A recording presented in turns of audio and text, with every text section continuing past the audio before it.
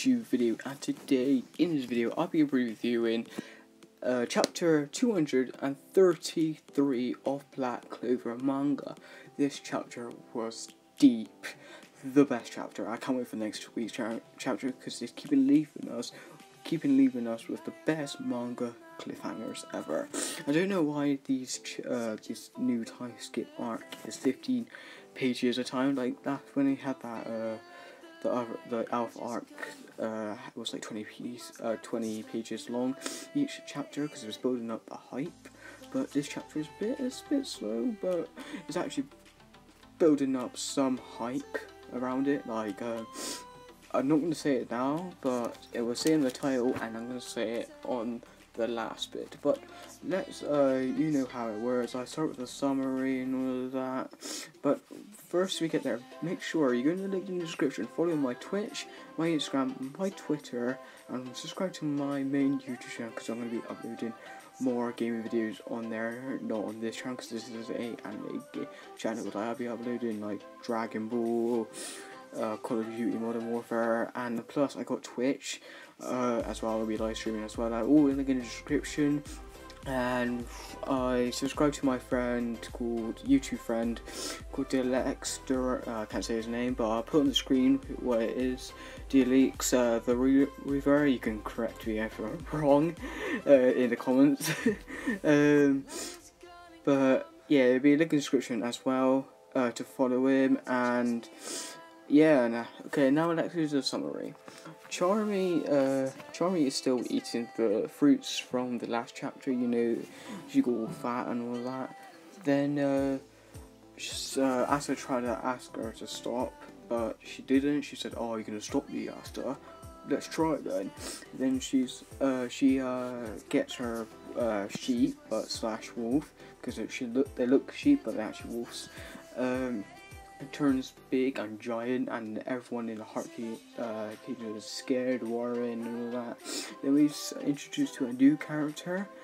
You still see a little bit in the last chapter as well, but we didn't know her name. I think it's a she, but I could be wrong. It could be a he, but it looked like a she. Called Petrov, if I'm saying it, Petrov. I don't know if I'm saying this right, but I think it's called Petrov. Tries to stop her, but her magic didn't stop her, because remember the sheep's all flashy, all fluffy, and it goes straight through her. But the only magic can stop her, and that is Asta's anti-magic swords. Then Rail comes out of nowhere. He still looks the same, but I think he's got a little bit taller. Uses his heart infused ice invasion magic, try to stop her. But he said, "Oh, Asta, help me as well to get on your sword and erase her magic." After she's stopping her, Rail says, "Oh, my gorgeous elf thing. I've forgotten the elf name. It was Charmy's elf when she was got berserk and uses like a new magic spell. You've seen that soon, and I'll try to put it on the screen if I can find it or not. But then Asta explains to Rail that was Charmy, and then Rail says, "Hey, that's not Charmy. She's fat." But oh no.